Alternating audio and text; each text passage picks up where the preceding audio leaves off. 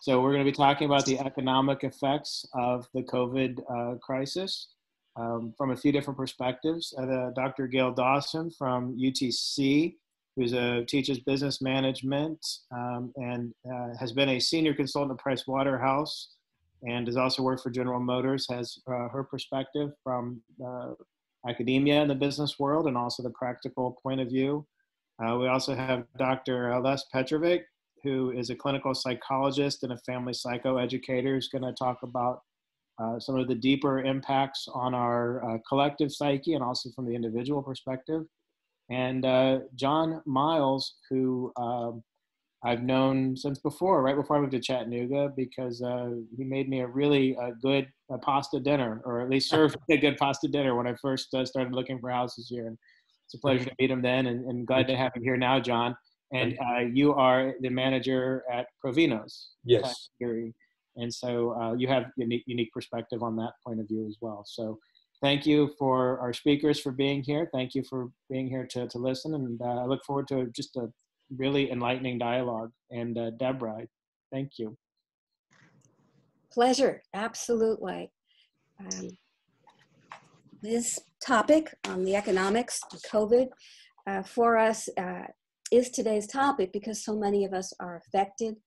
There are stores and shops having to operate differently, restaurants, hotels, and vacation spots suffering huge losses, and all of them facing a winter surge in cases.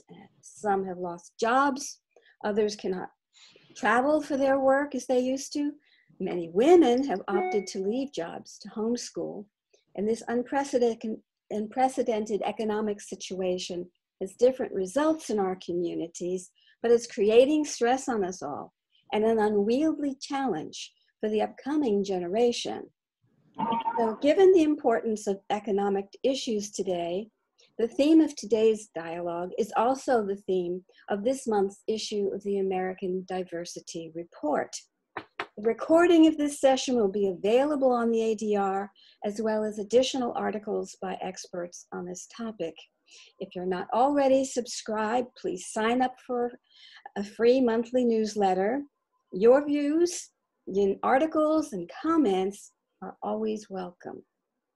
And I turn this over now to John Miles, an owner of one of these stores, to share what's happening with him. Thank you, Deborah. Thank you for asking me to speak, and it's good to see people. I wish we could see each other in person. As far as the perspective of Provinos here in Chattanooga, we were closed for 9 weeks. Just prior to that closing, business went down to almost zero. And then we decided to close.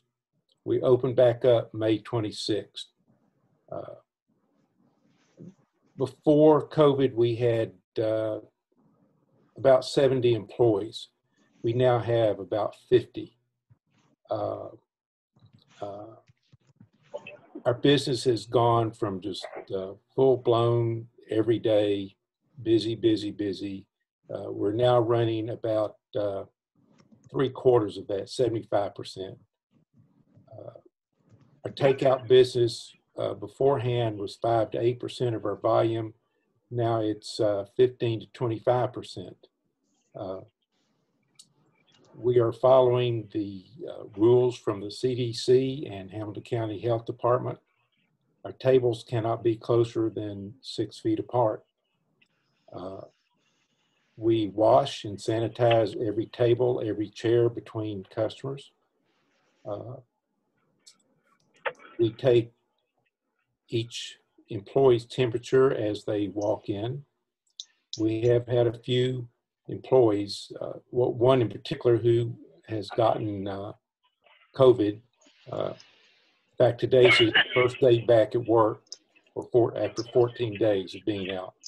Hey, John, I yes. want to interrupt for just 1 second. I want to go ahead and just click mute all, and I didn't want to cut you off in the middle of speaking, which I'm worried it would mute you. I'm going to click mute, and then I'll open up. You can unmute yourself after that. And then continue. I'm sorry, I didn't want to interrupt you. Okay. John, you should be able to go ahead and unmute.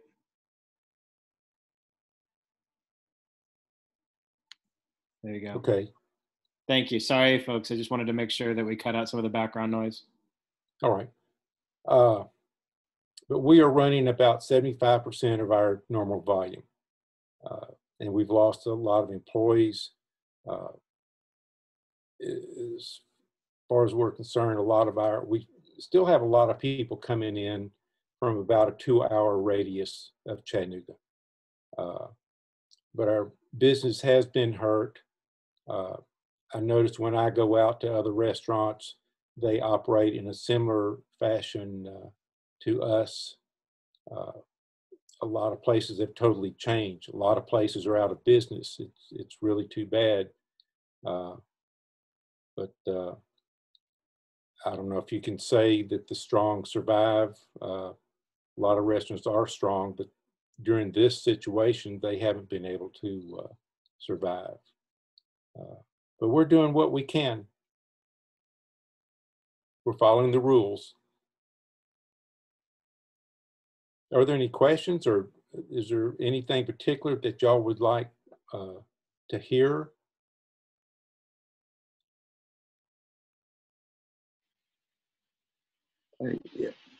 Yes, John.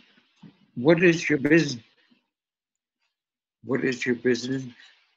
It's an Italian restaurant on Thanks. South Terrace in Chattanooga. It's John, Provino's Italian restaurant. Thanks. has that movie theater reopened, and how do you think that affects the traffic in that shopping center? I think it has reopened, but they're very limited. There's just a few cars out there, whereas before there were hundreds. And we had a symbiotic relationship with them, but I don't think that exists at this point. How did you decide which employees to let go? That must have been very difficult, especially for long-time employees. Actually, it kind of worked itself out. Most of the long-term employees are still there. We have several employees been there 20, 25 years. I've been there, I don't know, 35, 36 years. The restaurant's in its 37th year. And we have several employees, great employees who've been there a long, long time. And, you know, they've been extremely supportive through thick and thin. I'm relatively new to the area, so I don't know exactly where you're located. I'm curious if you've been able to, has it helped with takeout business, or I'm curious if you've been able to pivot to create any outdoor space where people could be eating outside. And since I don't know your location, I don't know your landscape, but I'm curious about things like that. We are at the intersection of Interstate 24 and 75 on South Terrace.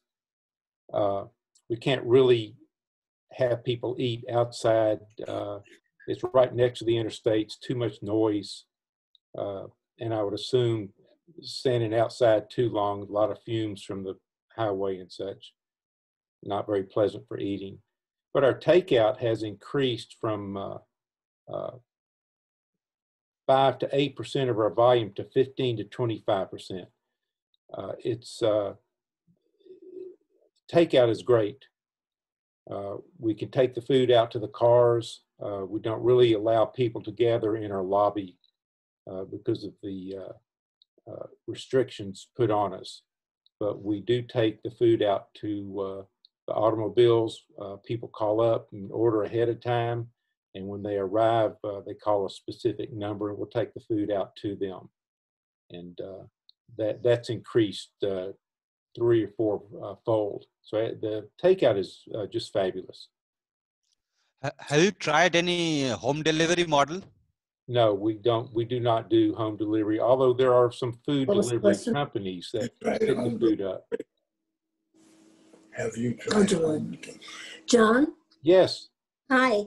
Hi, Helen. How are you? Nice to see you. Yeah, I'm glad to hear that you're at least 75% functioning, because a lot of people can say that. We have been there when your wait staff stood in line to have your check driver's licenses for people who are celebrating birthdays, because I Yes. know you always give a free meal to someone, and that's a way of bringing in others. Is there some way you can tie that in with enhancing your carry-out business even more? I don't know, but it's just, that's one of the things that makes you so special, is the fact that people always want to mark their birthday at your place. Thank you, Helen. We are doing the birthdays on our takeout food. Wonderful, thank you. I wonder if we could hear from Leslie now about the effect of all of this and our stress. You're doing a wonderful job there, John. It's just amazing, but I'm sure that it's stressful. And so I wondered if we could address that. And Leslie, would you like to say a few words? Yeah, sure. Thanks for the opportunity. I'm having terrible echoing in here. Can anybody give advice how to stop that? The echoing. It doesn't echo here, so go ahead. You might want to take off your earphones. Can you hear without your earphones? No, I can't. I have to have the earphones. Well, this is better now. Can you hear me? Okay. Can you hear me? Yes. Yes. Yes. Okay. All right. Good. Thanks. I'm located in Hungary, and maybe there's some value in the lessons that Hungary has learned from its massive unemployment during privatization in the 90s, where we had an unemployment rate of 40% that lasted from 1991 to 1999. The stress was unbelievable. It was with people who had never before been unemployed and had never written a resume, and had, in fact, unemployment was illegal in the old system under communism.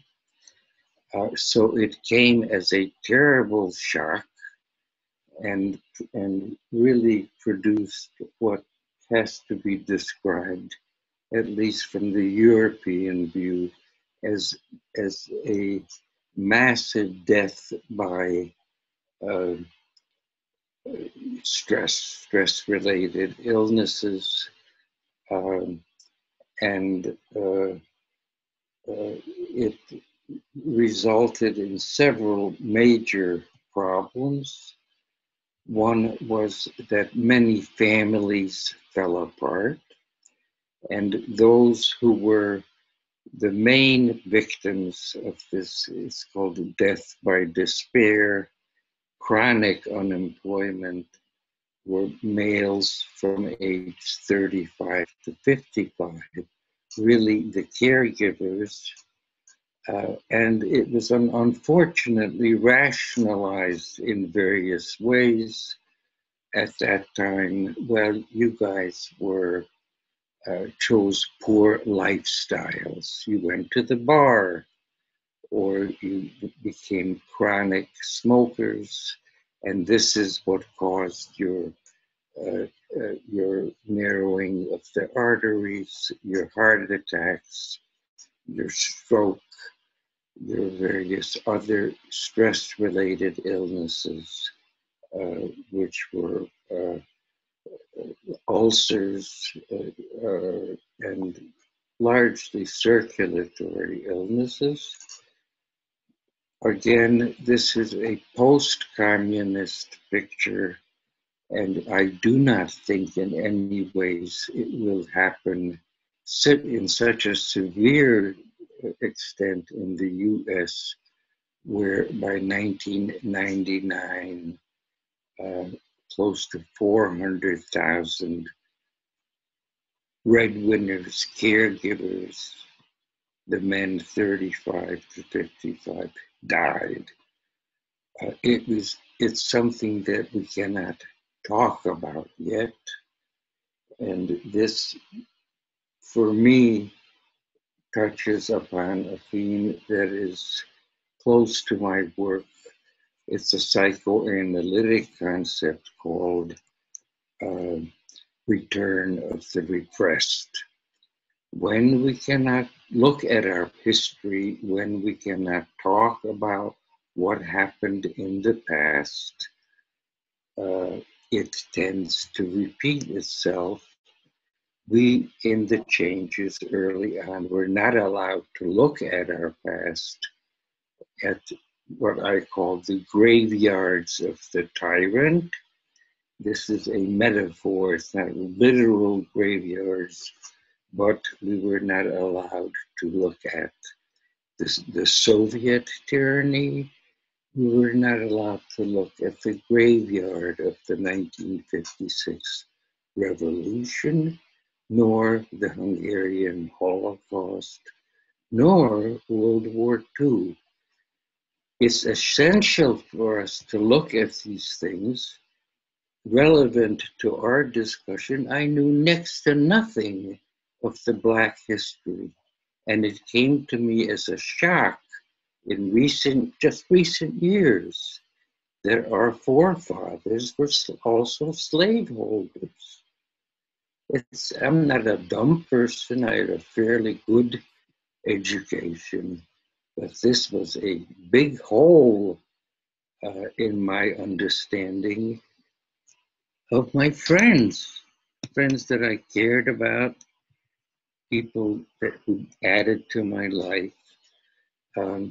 And that number, close to 400,000, replicates, is close if we talk of the banality of numbers, just banal numbers, it is close to the losses of the Hungarian Holocaust. We can't even get close to talking about this genocide proportion of losses during democratization. Now, I had been asked to suggest some policy changes, some suggestions as to what might offset the tragedies facing the US.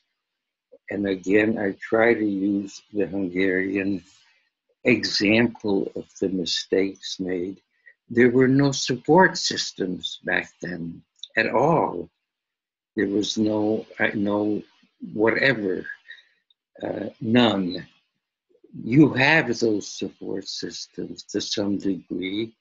I would hope that there would be a massive investment of funds that has been talked about or suggested. I don't know if that will be actualized, but I feel from distant shores great need for some sort of New Deal type of big help at a time when there's great crisis and the potential crisis being needed for change, something positive. In my hope, a movement towards actualizing a successful third reconstruction, something that's real. And related to that, this is something that William talked about. Finances are needed for healthcare. So I really hope that big sum of money will come. The second major thing, and the Hungarians have learned this, policy. At that time, it was Jeffrey Sachs's policy. Very, very cruel. He made jokes about what was going on here. That, I gave that region a, electoral shock. Quick change, quick shock. Now, please, if you have seen anybody who has been treated with electoral shock, you know what they look like. And that's literally what it looked like on the ground here. His colleagues, whom I knew well, who were running the World Bank here said, in essence, tried to correct it. They said, well, we cut off a leg with a buzzsaw, and it's going to leave an ugly and lasting scar. Absolutely correct. The region-wide entire region is authoritarian. That's the scar. It's dictatorships all over. And by 1993, nearly all of the population was yearning for an iron fist. This, I suggest, is also part of what the Rust Belt is about in the US. The yearning for someone different who's gonna be the iron fist. And that's what we learned in terms of policy. You should have what's called anthropology of policy, something that's open and re-examined repeatedly for mistakes. Thank you. Are we going in the right direction or not? Absolutely, absolutely. Re-examine, make sure that we are on the right path, make sure that the policies are correct, and see what the response is on people's mental health. We are, all of us are concerned, I know, and thank you. And you know, one of the things that I worry about the most is our young people. What are they inheriting? What are they going to be doing, and how are they faring?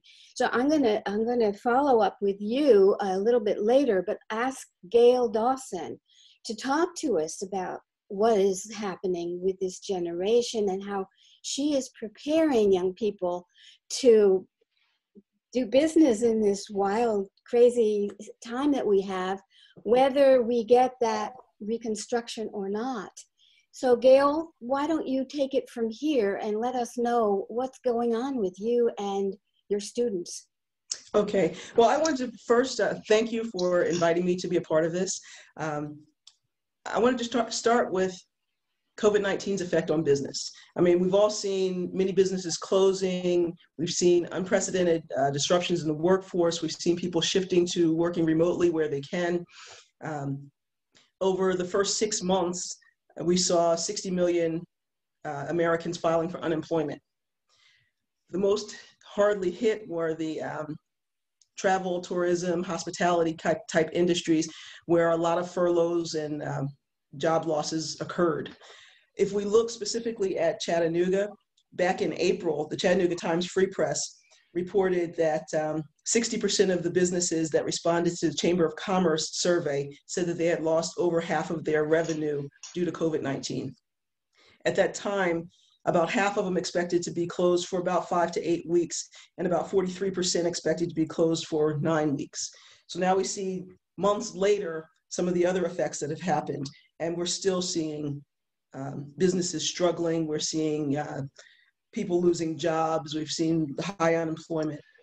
When we look at the effect that COVID-19 has had on college students, Arizona State University did a survey, and they found that 13% of the students who responded to the survey said they were delaying their graduations.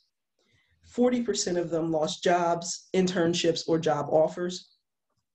The lower income students were 55% more likely to delay their graduations. COVID-19 nearly doubled the gap between the lower income and the higher income students' GPAs. Non-white students were 70% more likely to change their majors. And first generation students were 50% more likely to delay their graduations than students who had parents who had college educations. In a Temple University study of more than 38,000 students, 58% said they were having difficulty meeting their basic needs. 71% of Black students said that they had basic need insecurity. 52% of white students said they had basic need insecurity. And about a third of the students who had jobs said they lost their jobs to the pandemic. When we look at the effect on the mental health, Active Minds did a study, And they said that 80% of college students reported that COVID-19 had affected their mental health. 1 in 5 of the students said that their mental health was significantly worsened. 91% said that they were experiencing stress or anxiety.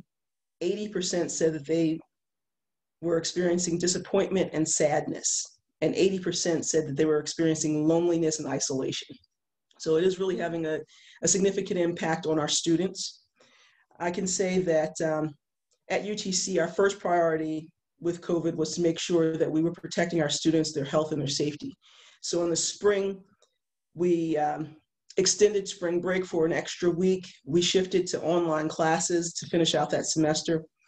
In the summer and fall, we had a mixture of face-to-face classes with social distancing, masks, and cleaning protocols to try to keep everybody safe. But we also had some hybrid classes and some classes that were totally online, either synchronous or asynchronous. So some of the classes were being conducted through things like Zoom, or we have Canvas and Kaltura. I'm personally using Kaltura to do our classes.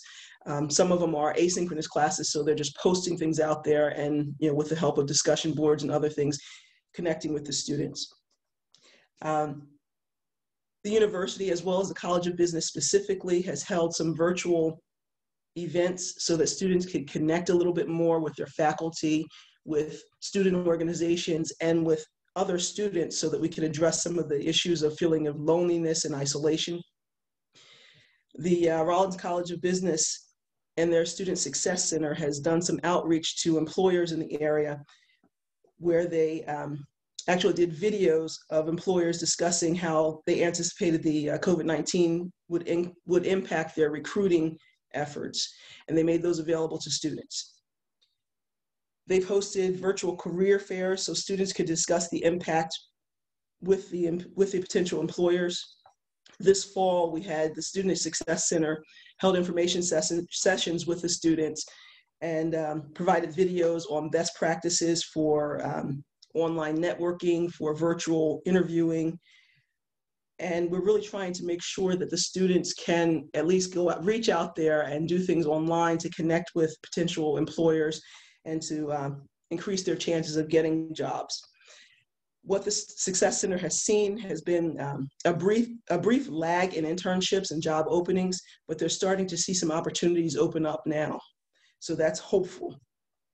Overall, I think the College of Business has done a great job in providing for the safety of our students, for their continued education through a lot of different mechanisms, and really helping students to be flexible and have the resiliency to face whatever uncertain times are coming, because we really don't know what the future is going to bring. We just need to make sure that our students have those kind of skills so that they can adapt and adjust and continue their success.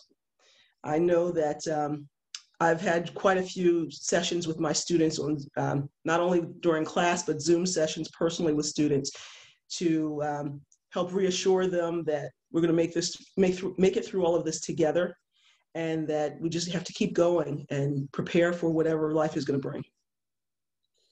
Wow. Go you. I'm glad that they have you to talk to, and I'm sorry that it is such a difficult challenge.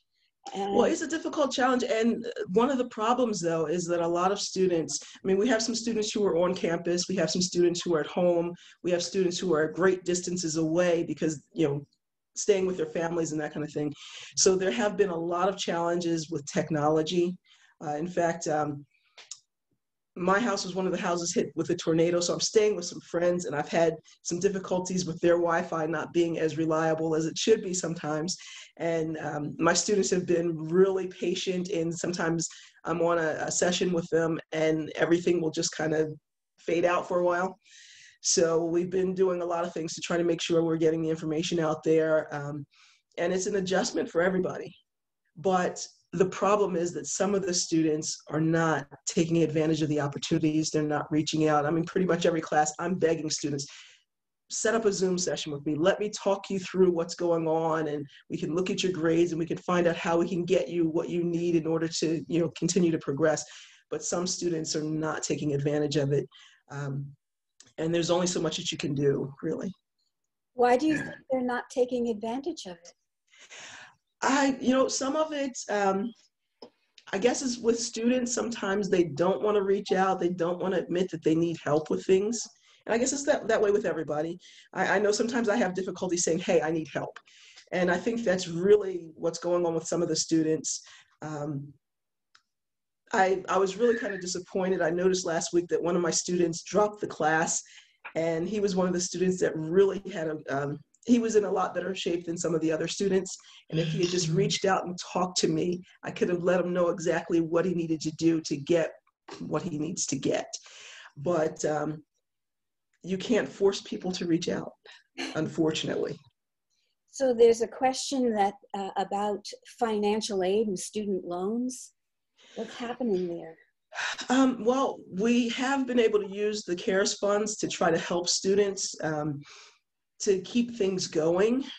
As far as financial aid, I'm not really sure what's going on with financial aid, but I know that the CARES funds have helped students with some of their basic needs so that they can, pay some of the bills and continue in their education.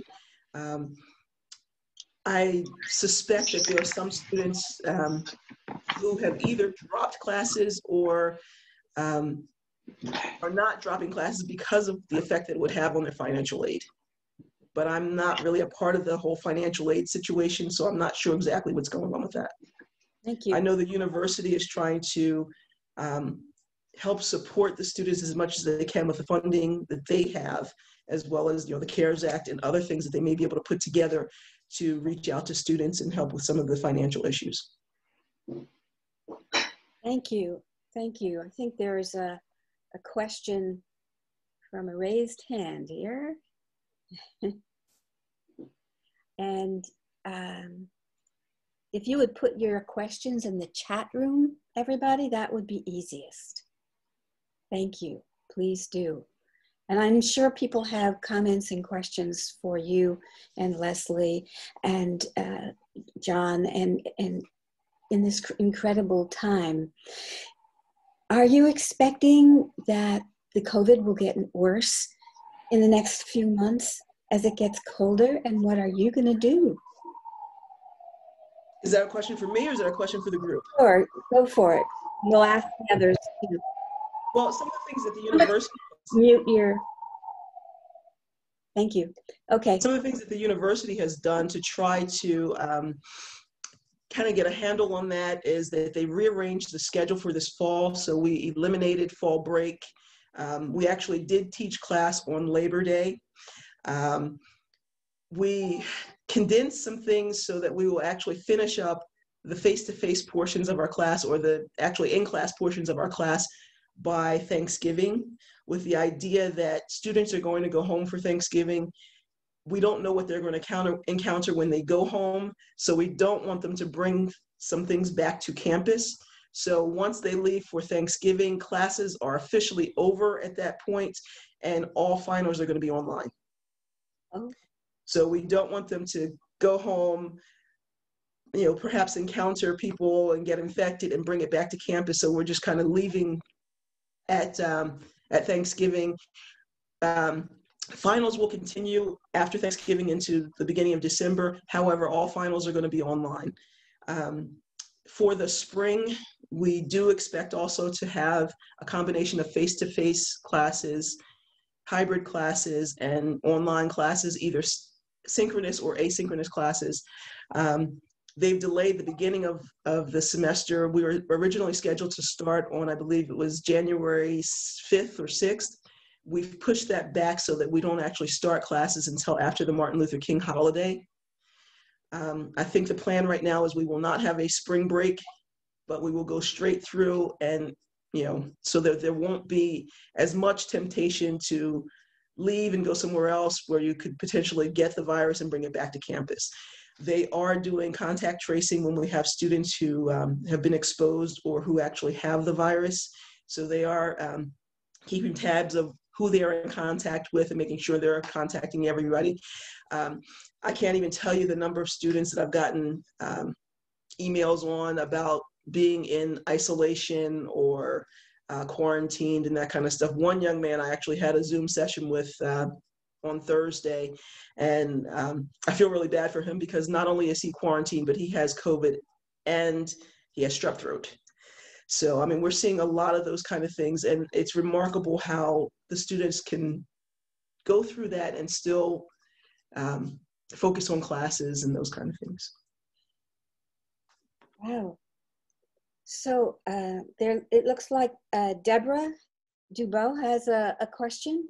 It's really more of a comment because I wanted to applaud UTC. My husband is a professor there in the business school as well. He has gone through what you have described, but what is amazing is the UTC behaviors. I do want to reinforce and emphasize that not only has their enrollment, even though it's dropped like all the schools, the business school enrollment is down, I think, what, only 5 or 10%, which is amazing considering the other schools in the country have a much, much bigger enrollment that has gone down. And the idea of this contact tracing. My husband, like you, gets notified every day. He has students come and go. He's doing the hybrid model, very challenging. Zoom in the room, microphones don't always work, people in the class, people in and out. But what's amazing is the resiliency of everyone and the adaptability and the flexibility. And he's actually pleased that everyone's going to just come to the room next year, next semester, but it will be smaller. So I'm amazed at UTC and what they've done compared to other schools in the country. So I applaud the school and keeping everyone safe and just on it. The contract tracing has been amazing. Wow. Leslie, did you have something you wanted to add to that? Yeah, I too wanted to praise the resilience that I'm hearing and also point to the counter view from Hungary, that is trauma. Trauma is in the air. Trauma certainly hit Hungary. The reaction was very different. That is, there was a turning inward that you see in many of your students, an inability to ask. And on a broader societal level, there was a great injury to the body politic. 1/3 of Hungarians today cannot name a single friend. Oh, my goodness. Yeah. Thank you. Not name Okay. a single friend. And I see Outside, yeah, a supportive friend outside of the family. You know, Yeah, someone you might call, I have to go to the pharmacy, I might have a fever. Judy, can you drop by, pick up my prescriptions? Nothing. nothing. Yes, it's called social cohesion. A lot of it has been injured permanently, seemingly long term. I see in the chat room that from Eleonora, that about college students doing and having that same exact problem here. They don't have the friends and they don't have the contacts and they feel lost. And there's going to be a lot of feeling lost here for a while. How do we, in our different communities, deal with this feeling of isolation and not having that social cohesion that you mentioned, Les? What do we do? I mean, it's one thing for our students and we take care of them. How are we taking care of ourselves? Yeah. Just saying. Anybody want to chime in on that? I can say for the students, they've had a lot of events on campus. The director of housing actually had me do, I choreograph line dances. So I did a Zoom session with some of the students and residents on line dancing just to kind of get them together and give prizes for them to connect and those kind of things. That's great. So, I mean, just trying to find a way that we can get some connections where we can. For some of, particularly the Black faculty and staff, we've had kind of a virtual happy hour so that we could, number one, we're so spread out on campus that we don't even know each other, but we've had a virtual happy hour so that we can interact a little bit. So, I mean, you have to find ways to create community virtually, even if you can't be there face to face. Thank you. You're a real hero, Gail, in my eyes. You're a hero. Maybe in one of our sessions you can lead us through a line dance together, the Black Jewish Dialogue line dance. And she not only teaches it, but she choreographs, so she could make it for us. So I'm curious, we're talking about with the economics overall, and I think, Gail, you hoping maybe you're up to date on some of the business journals and things like that. As far as, I've got, I guess, two-part question. One is like, so how do businesses or anybody just sort of like prepare and hedge against what we don't know?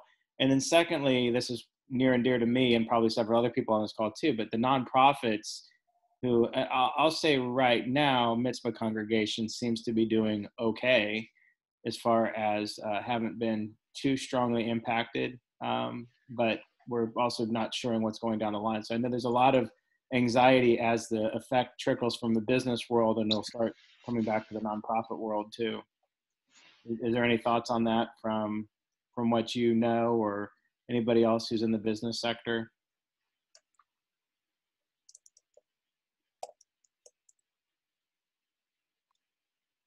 Or is that just too big a question? Unfortunately, with so much uncertainty, I have no idea how we're going to be able to manage long term. I know that we do have a very active entrepreneurship program. So there are some people who are, trying to come up with new ideas, new businesses that they can launch, which is going to be kind of difficult in today's time as well. But in situations where you may not be able to get jobs with some of the bigger businesses because they're experiencing some of the furloughs and loss of jobs, we do have a lot of students who have some very entrepreneurial ideas and trying to help them to get those kind of businesses launched. Other than that, I don't really know. I would imagine startup capital is limited too. Yeah.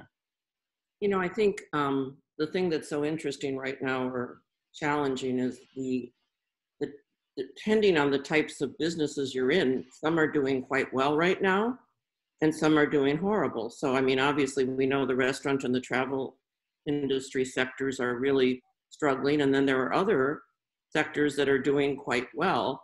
And so the challenge is to figure out, like you said, in the entrepreneurship world, what makes sense for the future, and how do you look into the horizon and see where are we headed and what are the businesses that are going to thrive given. And so obviously, like, the online business community is going crazy and bananas, we all know. I mean, I don't even want to mention Amazon, but that's quite out of control. But the point is things like, you can't get heaters outdoors right now. You can't order a heat lamp because everyone's ordering heat lamps.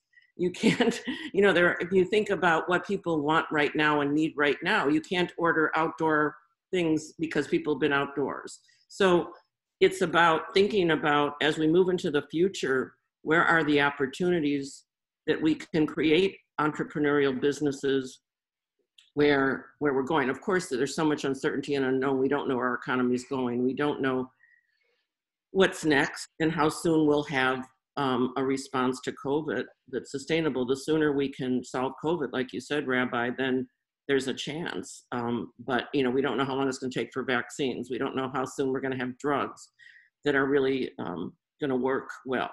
So all those things put everything in uncertainty. But I think it is about thinking about what are the businesses and what are even for nonprofits, what should we be working on that will make sense for what we need going forward. Yeah, I'm always fascinated, at least in my field of nonprofit, that we can still have the same volume of service, and that doesn't necessarily equate to revenue. And that's an ongoing challenge. I'm sure Frank, who's the president currently, will agree with that. That our volume of service has been very consistent and steady, thank God. And I think our revenue stream is being very consistent right now. But there's a lot of nerves right now too. Well, interestingly, it seems like our attendance at services is probably higher virtually because it's a little easier. Uh, would you say that, Rabbi? In most ways, I'd say consistent because, you know, we're still missing the big programs like, you know, the First Friday dinners and things like that. And then the midweek, we're getting less traffic because just people don't want to do online classes as much as they would come to in-person things. So, but still, I guess on an average volume, people get doing things that are connected to us. We're still strong. So I think that's good. But right, as far as economic impact, they don't necessarily equate. But the more people who feel engaged might be are more compelled to be supportive. But it's also becomes discretionary income question when you're giving your nonprofit money. I'm just glad we don't have to pass the plate. Temple. I think honestly that's why a lot of churches are hurting so much. Is that's the revenue is that they pass the plate, and that's not how our business model works. So we've actually been in an okay situation because of that. I think the vulnerability here is clear, even though we haven't necessarily experienced it yet. We have definitely a sense of vulnerability in the future, in part because of COVID and part because of the economy, but also in part because our younger people are unsure of the kind of revenue income they're going to have and what they are going to be able to contribute in the future to churches and synagogues and other nonprofits. It's really going to be an interesting generational shift, and what it looks like, as Gail said, is unclear, but we know that there will be a shift, as there always is. And I'd like to add one thing to this. My discussions with corporations about hiring has been, a lot of them have not really done much. And in the terms of diversity, they are not sure what to do and how to deal with it. The number of RFPs that I have gotten around diversity to restructure everything they're doing and how they're going to hire has been more in the past 2 months than in the past 10 years. Partly it's because they just don't know what to do, where to go, and some of them are nonprofits and some of them are corporations, but there's that sense of being lost, what to do. Now it will perhaps improve as we have a change at the top in the White House, and the laws that said no diversity training is allowed in federal government agencies or in those that serve federal government agencies. Those laws will, I think, disappear. And there's been a lot more discussion, I can tell, on Facebook and in my emails about what next. Nobody quite knows, but the discussion is important, that it actually exists, that we are discussing this, what to do, what we face. It's incredible. Did someone want to chime in? Yeah, I want to reinforce that is at times of uncertainty or at times of trauma, talk, absolutely critical. And it's when the issues become lost or pressed or repressed, that's when you have problems. So with professors like, I forgot her name, Gail, I think, it's outstanding that they can talk about things. And so that's my input. Talk. I think some of the things that really do make a difference, someone mentioned earlier engagement. And we really do need to think about how we can get people engaged in what's going on. I know with my students, I want them to be engaged with the class. I want them to look at how they can build community, even if it's a virtual community, so that they don't feel so isolated, so that they can get their voices out there and feel that they belong here. That's one of the big things, especially for the freshman class coming in. College looks a lot different this year for freshmen coming in than it has in the past. And my concern is that they're not going to be able to connect and be engaged with the university and with their classmates, that they may end up dropping out of school. Mm-hmm. Now, to give you a suggestion, I would put all of that into words. This is a time of crisis. This is a time of trauma. This is how you might want to react. Let's not do that. Turn to me or turn to a friend, or here's Zoom, blah, blah. But be aware, this is how you might react. Does that make sense? Yeah, you're doing a great job. Wonderful. Anyone else want to ask a question or make a comment? I do, but I don't know what happened to my picture. Gail, hi, Gail. I wanted to know if there were several students who had intended to begin the fall semester, but opted to delay. Oh, my video, okay, yeah. If the number of acceptances exceeded the number of those who would normally attend after having been accepted as freshmen. I don't think we saw much of a drop off of those who said that they were intending to come. Once we had to shift our the way that we were presenting things, I don't think there was much of a drop off. I don't know, however, what's going to happen for next semester. After we've gone through a semester of this, I don't know what it's going to look like for next semester. I can tell you that I'm one of the Tennessee Promise mentors, and my mentee, this is her first year here. She's a first generation college student. I've tried to engage her in conversations and try to find out exactly where she is. And she's working a lot of hours and is not really even sure what she wants her major to be. Right now she's a business major, but she's saying she may change her major. So I'm kind of encouraging her to explore some things and trying to get her to, I know financially she wants to be able to stay at home, which is a little bit of ways from here. But if she does that, I have a feeling that she may drop out and not finish school. So I'm trying to engage her a little bit more. I'm trying to send her to some of the career websites and trying to get her to think a little bit more broadly about what she wants to do, instead of being in that mindset that so many college students unfortunately are in, where they know that their parents want them to go to college, but they don't really have an idea of what they're going to college for. In my day, we went to college and we're not as concerned about where we were going to end up because we just wanted the college experience.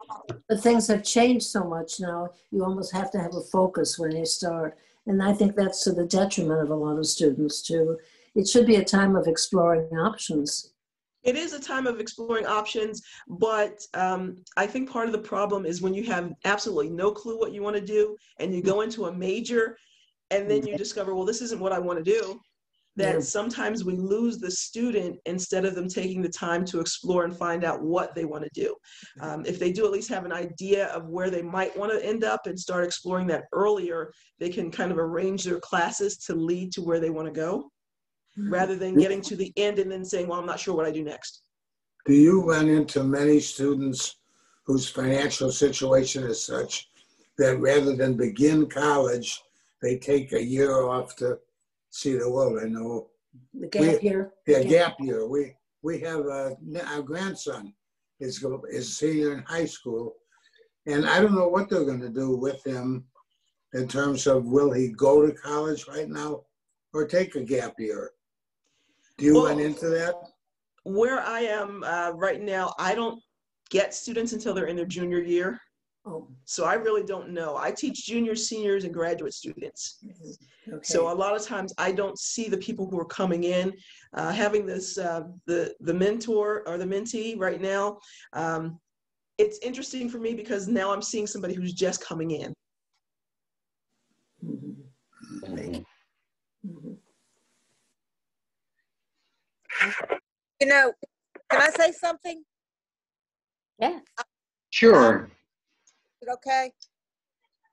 I think, you know, this all started about us talking to each other about our commonalities and looking for more ways of dialogue and thinking about all the students everywhere, not only in high school, but, you know, I was trying to monitor my grandson this morning in Sunday school, and it's very difficult. And our kids in college are expected to make career decisions over a 4-year period, and I don't even think I started to grow up until I was 40.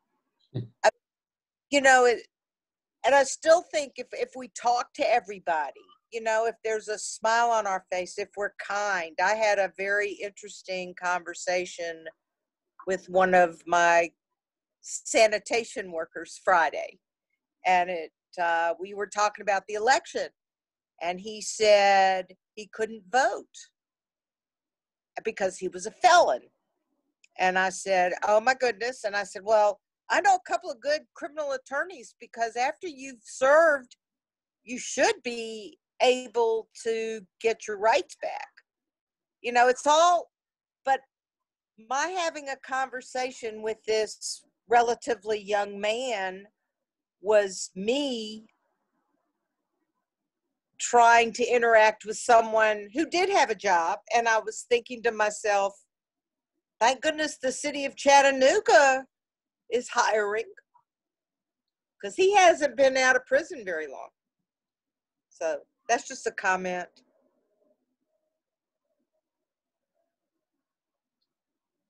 Are any of you familiar with Everlina Holmes? Is that a name that means anything to you? Yes. Yeah, Everlina has her finger on the pulse of an awful lot of what's going on in this city. And every week she manages to accumulate scores of job opportunities that she shares online. So I don't have her email address handy, but maybe I can find it, because it would be she does inundate you with an awful lot of information that's not employment related, but she really does have a wonderful kind of a storehouse of information about jobs all over the city, not just with the government, but with private industry as well. So I'll take a look, and before we end, I'll give it to anybody who wants it. Okay. Ellen, have you shared that information? I didn't. That's the first time hearing of it, and it doesn't. I'm sorry, Rabbi. What'd you say? That's the first I'm hearing of this, and sometimes people do call me to see if I have any leads, which I don't. But also Jewish Federation, I don't know if, because they would often get a call about a request like that. You might want to share that list. So I'll just forward it to you and to her email to you and to Michael, and then they can get online, and just be prepared to see more than you want to know about anything and everything that's going on in Chattanooga, but you can hone in on the things that are relevant. Okay. So I'll send it to you. All right. I think Dr. Woods has a question. Thank you, Helen.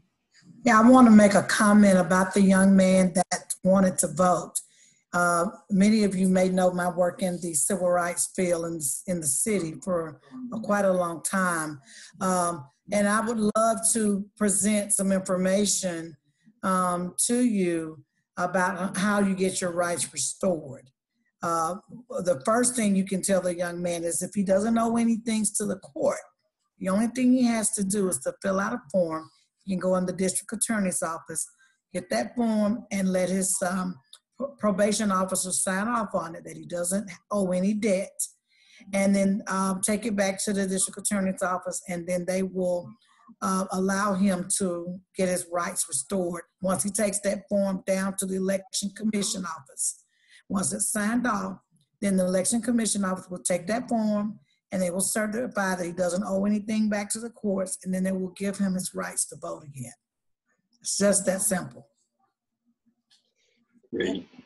Thank you very much, Ellen. And I wonder if maybe you and I might talk about doing an article for the American Diversity Report around civil rights, maybe for the December issue, making a difference around that. Absolutely. Okay, let's do that, because I think that requires a lot more time than we have today. It's very important, and I don't want to miss out on that. And maybe others have people who, maybe others of you would like to write, and that would be great, or have other people like your contact, Helen, who might like to write also, so that we have this in writing and up online in a digestible way that we can share across the more than 1,000 subscribers to the American Diversity Report. There is one issue that this lady whose name I don't know, who just spoke about her experiences, alluded to, and that is if you don't owe the court any money. That's an enormous stumbling block for a lot of people. They have paid their debt, but they can't pay their monetary debts. And so that precludes them from participating in the democratic process. Is there any work being done on trying to eliminate that stumbling block for people to vote? Oh, I can't hear you. Your mute is on. Okay. I know to get the record expunged, there's been some funding, some grant funding to help assist with getting the expungement done. I'm not sure about the court fine, because that is a policy that would require policy changes. When these young men and women come out of prison, they owe all kinds of money. They charge them for I call it hotel stay in prison. They have to come out and pay for the time that they were housed in prison. And then they also have to pay the court cost. So it can be quite enormous. And that, in my opinion, is a voter suppression tactic. When you put those kinds, when they come out, they can't get jobs easily. And then you're expecting them to pay for something, and they have no way to pay for it. So that's something we can work on. We can bring those kinds of issues to the forefront. And if we make those kinds of changes, then we can surely restore people's rights without this financial burden that's attached to it. That's essential. It's only fair. Yeah. Thank you. Please add that to the article, and we'll put it up online so people have a very clear idea of what's involved and what you're trying to do. Thank you. We're coming to the end of our session. As I said, it is being recorded, and it will be available, at least in audio form or a link to it, online in the American Diversity Report within the next week. And know that our next session is in December. I believe it's the 13th, the Sunday, second Sunday at 4. Deborah, we may have to, well, we have a 5:30 Hanukkah program that we've scheduled for that night now. Okay. So if we do it at 4, it could work, but it's going to run up against that event, and it's an in-person in the parking lot driving. So. Okay. Well, let's talk about that then. Yeah, we need to talk about the date. All right. Well, the topic of it will be, I'm not sure when, but the topic will be good works and repair of the world. Tikkun Olam. Tikkun Olam. Yeah. Okay. All so, right. Well, yes. I was just going to wrap up, say thank you again to Dr. Watson and Leslie. Is it Dr. Petrovic, by the way? Yeah. Yeah, Dr. Petrovic, and to Dr. Miles. I'll just say that now. John, for their enlightening presentations today. Thank you all for your great questions and insights. And I really, I was trying to read the comment. I think that this group is becoming one of the real treasures, at least in my calendar each month, and I think something that has a lot of potential to do some good in our community and clearly the world at this point, because we have a global reach. So if you know anybody who would really be interested in being a part of this Black-Jewish dialogue and talk about some real issues, reach out, and we certainly are expanding our group as we continue to build bridges. So thank you. Hey, Rabbi, this is Bill Hicks. Just Bill? side Hey, Bill. information in the chat room about felons repatriation that people may find of interest. All right. Sometimes these things disappear from the chat room once we close the meeting. So can you put it in an email too? Dana's not here. Yeah, I'll send it to you. Okay. Thank you, Bill. That'd be great. Appreciate it.